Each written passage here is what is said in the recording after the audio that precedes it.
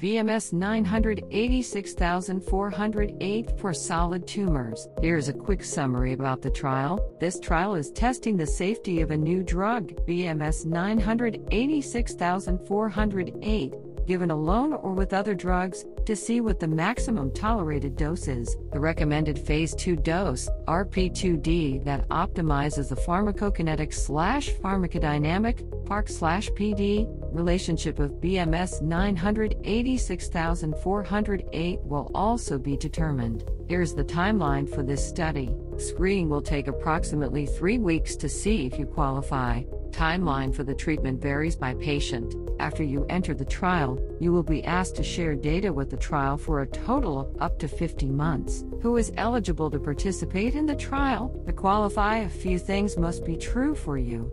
You must have the following: participants with a histologically or cytologically confirmed, advanced, unresectable/metastatic, solid malignancy of any histology measurable by response evaluation criteria in solid tumors, RECIST V1.1. Participants with melanoma should have documentation of mutation status for B-type RAF proto-oncogene, BRAF, and neuroblastoma RAS viral oncogene homolog, NRAS. Participants must have experienced radiographically documented progressive disease on or after the most recent therapy. Now let's talk more about the treatment. There are a total of 3 treatment groups, including 3 experimental groups. There are no active control groups in this trial. There is no placebo for this trial. Patients who enter this trial have a 100% chance of receiving the study drug. There is one notable highlight for this trial. 1. No placebo-only group.